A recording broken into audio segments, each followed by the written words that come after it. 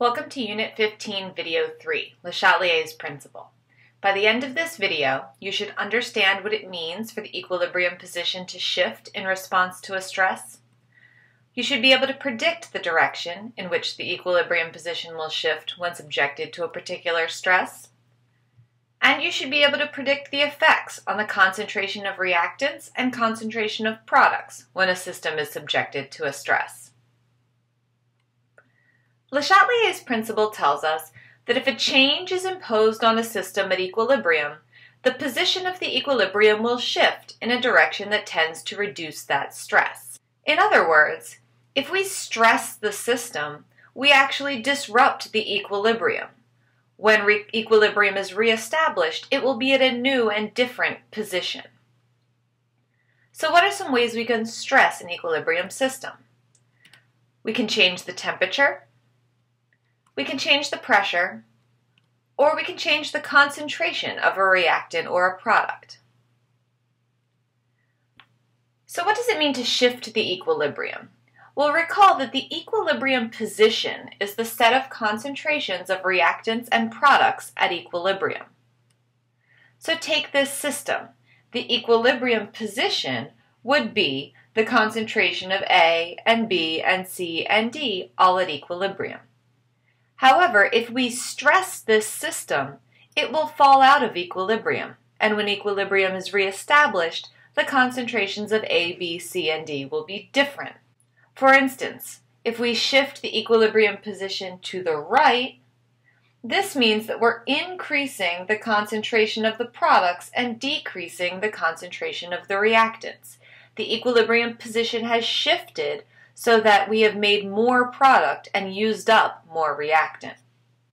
On the other hand, if we shift the equilibrium position to the left, we're doing the opposite. Here we're decreasing product because they're being used to make more reactant. Our new equilibrium position will have more reactant than before and less product than before. So let's look at each of the three possible stresses we talked about in the previous slide and see how they affect an equilibrium position. First, let's look at concentration. When we change the concentration of a reactant or a product by adding it to the system, the equilibrium position will shift in the direction that lowers the concentration of that component.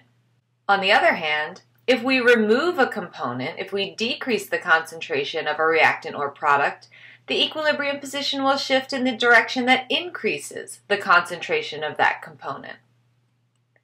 Taking this system again, if we increase the concentration of A or B, the equilibrium position will shift to use up that extra A and B. Our new equilibrium position then will have more C and D than before, and the amount of A and B will have decreased since we added some, but it's hard to say where it will actually end up since we added some and then some got used up. But most importantly, our new equilibrium position will have more C and D. On the other hand, if we add C and D, our equilibrium position will shift to use up some of that extra C and D, creating more A and B than we had before. In each of these cases, the equilibrium position has shifted away from what you add.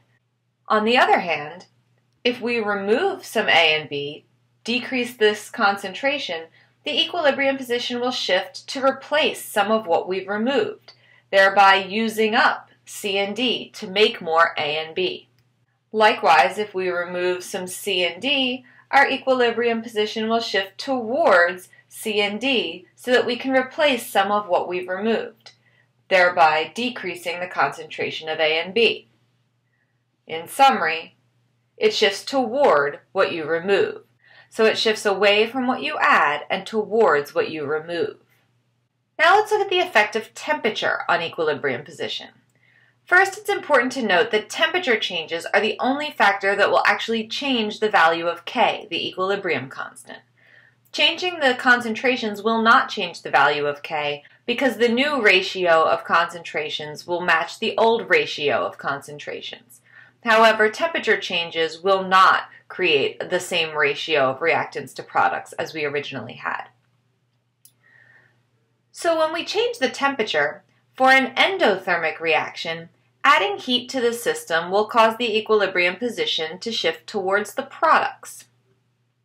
This will increase the value of K because our denominator is getting smaller and our numerator is getting bigger. For an exothermic reaction, adding heat or energy will cause the equilibrium position to shift towards the reactants, thereby decreasing K because we're decreasing the numerator and increasing the denominator. What's important to remember is that increasing the temperature will cause both the forward and the reverse reaction rates to increase. Let's look at temperature effects more closely. Recall that for an endothermic reaction, we can actually write energy as a reactant because it's going into the system. Therefore, using the same rules we used for concentration, if we increase the amount of energy, the equilibrium position will shift away from what you add, thereby increasing the concentration of C and D and decreasing the concentration of A and B. On the other hand, if you decrease the amount of energy, the equilibrium position will shift towards what you took away, thereby increasing the concentration of A and B and decreasing the concentration of C and D. For an exothermic reaction, recall that we can write energy as a product because it's being released from the reaction system. Therefore, just as before, if we add energy to the system, we will shift the equilibrium position away from what we added, increasing the concentration of A and B and decreasing the concentration of C and D. Likewise, if we decrease the energy of the system, the equilibrium position will shift towards what we take away, thereby decreasing the concentration of A and B and increasing the concentration of C and D. Finally, let's look at pressure. Pressure is a bit different in its effects than temperature and concentration. First, pressure changes only apply to systems with gases involved. Since aqueous solutions have fairly constant pressure, changing the pressure of the system will not affect the equilibrium position of an aqueous system. However, if we change the pressure on a gaseous system, the equilibrium position will be affected. When the pressure of the system is increased, the equilibrium position will shift so as to lower the total number of moles of gas in the system. By lowering the number of moles of gas, we will relieve some of the pressure. Recall that the pressure is directly proportional to the number of moles of gas.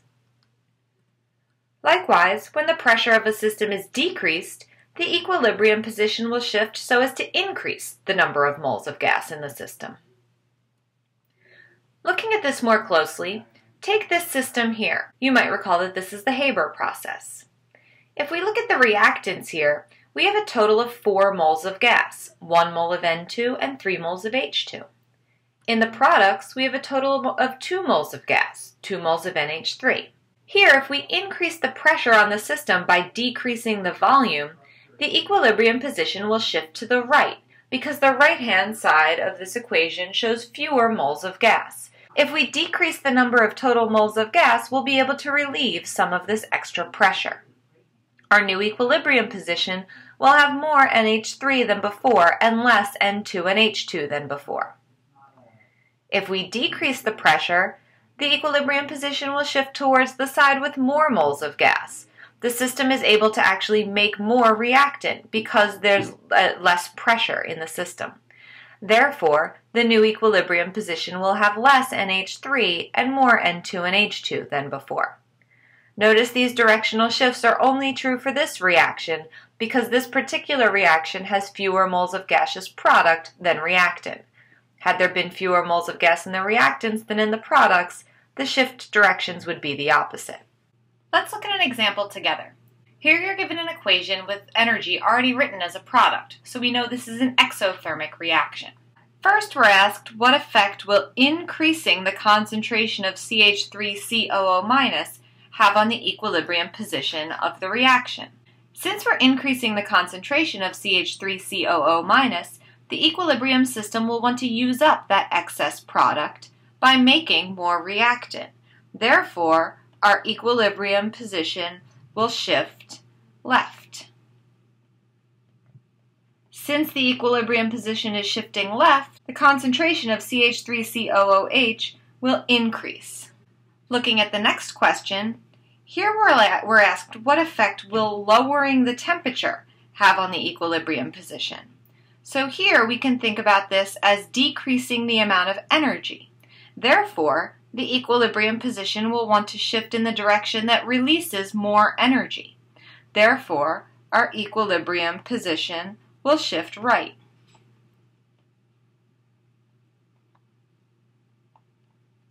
Since our equilibrium position is shifting right, the concentration of CH3COOH will decrease because it's being used up to make more product. Finally, we're asked what effect adding 6 molar HCl will have on the equilibrium position. Recall that when HCl is put in water, it dissociates to produce H+ and Cl- ions. Therefore, this question is really asking what happens when we increase the concentration of H+. Since we're increasing the concentration of a product, the system is going to use up that extra product, so the equilibrium position will shift left. Since the equilibrium position is shifting left, the concentration of CH3COOH will increase because more of it is being produced. Here's one to try on your own. Pause the video here and try to answer these questions. When you come back, I'll reveal the answers. Welcome back. Here's what you should have gotten. That brings us to the end of this video. Let's review our goals. First, we looked at what it means for an equilibrium position to shift in response to a stress, either increasing the amount of reactant and decreasing the amount of product, or increasing the amount of product and decreasing the amount of reactant present at equilibrium. Then we looked at how to predict the direction in which the equilibrium position will shift when subjected to stresses such as changes in concentration, temperature, and pressure. And finally, we learned how to predict the effects on the concentration of reactants and products when these shifts occur.